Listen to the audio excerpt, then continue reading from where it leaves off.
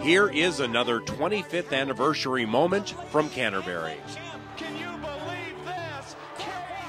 Yes!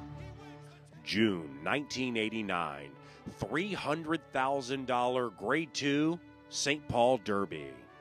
And off track is supposed to slow things down a bit, but nobody told that to Don Pettinger, rider of Clevor Trevor, in the 1989 St. Paul Derby. Faultless Ensign goes with that one as they pass the stands and move into the first turn.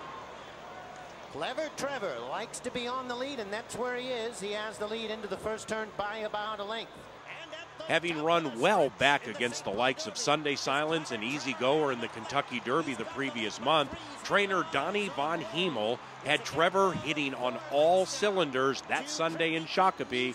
Pettinger never even used the stick. It's drawing away with plenty left. He could go an extra 8. Don Pettinger and Clevor Trevor easily winning the St. Paul Derby. Running time on the board, 1:48. Clevor Trevor won for fun, tying the mile and 1/8 track record set by Eclipse Award-winning Smile in 1986. Finishing second was Tricky Creek, ridden by Chris Antley, and third was Musique Merci, piloted by Gary Stevens, brother of Canterbury great Scott Stevens.